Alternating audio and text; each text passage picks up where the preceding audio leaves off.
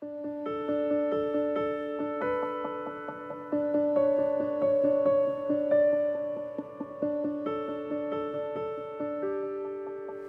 the beginning of the 20th century, Canada was experiencing the effects of urbanization and immigration, including poverty, slums, and displaced people.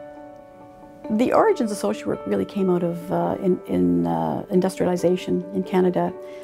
With industrialization came a lot of social dislocation. In Toronto, there were a couple of important women social science clubs that existed, I think 1911, 1912. The pressure for having a school of social work at the University of Toronto actually came from these women's organizations. So they went to the president of the University of Toronto and talked to him about this, and the president responded very favorably, saying he could see that there was a need for it, but that there was no money for it. And Sarah Warren was one of these women, and she said, if I give money to pay for the director's salary, would that make a difference? And that made the difference. And so the Department of Social Sciences opened. The first school of social work in Canada was developed at the University of Toronto in 1914. Being the first school of social work in Canada was very influential in social work education and what got taught and how social workers are being trained. One important example of the faculty's impact took place shortly after the Great Depression. By 1933, 30% of Toronto's population was out of work. Professor Harry Cassidy, later head of the faculty, believed that provision of social programs by the government would help to remove inequalities in society.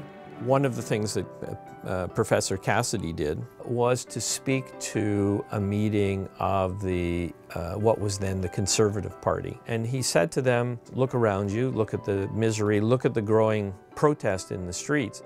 What he was doing was trying to say to them, it's time for social reform now.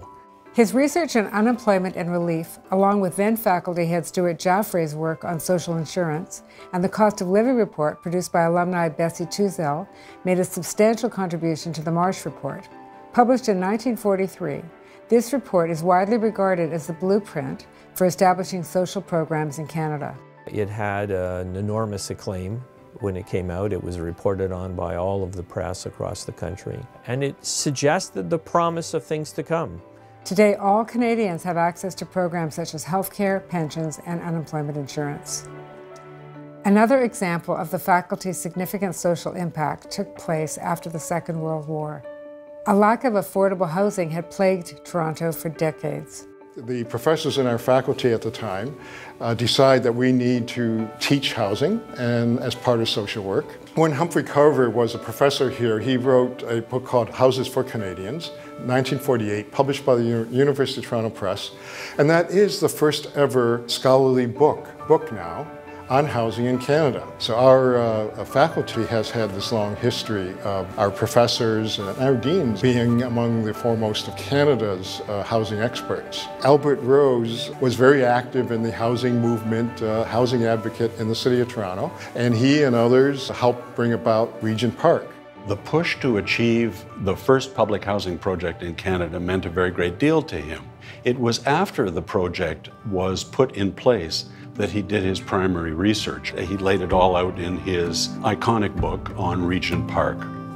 Tuzel and Cassidy and Rose and Carver, they all contributed in no small way to the developments which followed.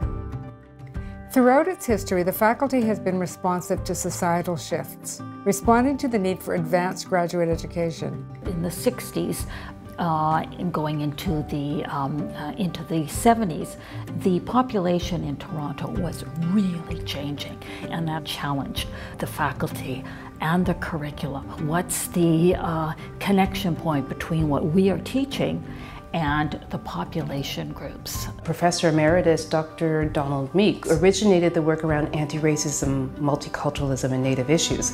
And certainly that work was important on many levels because it set those issues as a priority for our education and research. For years, well into the 80s, we had the only PhD program.